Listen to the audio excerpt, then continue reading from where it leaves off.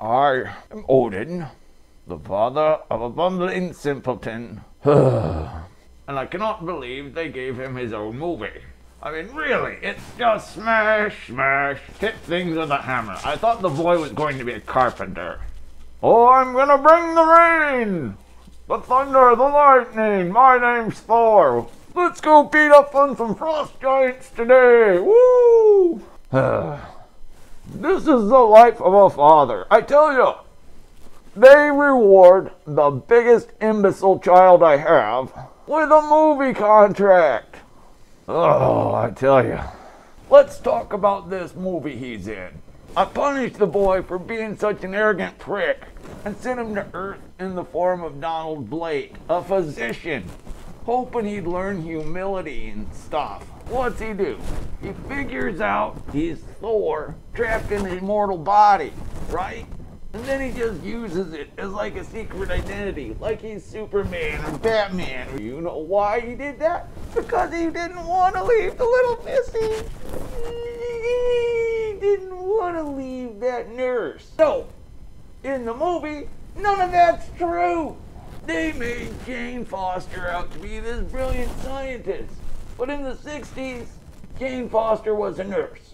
Later on, Jane Foster became a doctor. Not some weird portal-chasing doctor, but like a physician. So when this movie came about, there was only a brief nod to Donald Blake, the physician that my son was trapped in the body of, or shared the body of. Shocker! What's a guy to do? I'll tell you what, that Anthony Hopkins did a mighty fine job as somebody special, right? At least they made out my kid to be a simpleton, a skirt-chasing, hammer-wielding buffoon, which was pretty accurate. The movie, though, despite its inaccuracies, was pretty exciting. Not how I lost this eye exciting, but still exciting. Let's just throw it out there to Marvel. How about an Odin movie? The All-Father. No? Fine. The movie started out pretty good. Kinds of action and adventure. Then you sent him to Midgard, where it dragged a lot. Because the idiot was chasing Jane around.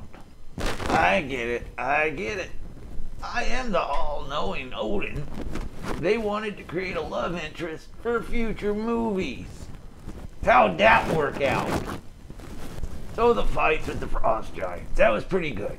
The fight in the little town with the Warriors 3 and Sif, that was pretty good. Loki being his conniving little prick self, yeah. It was still a pretty good movie.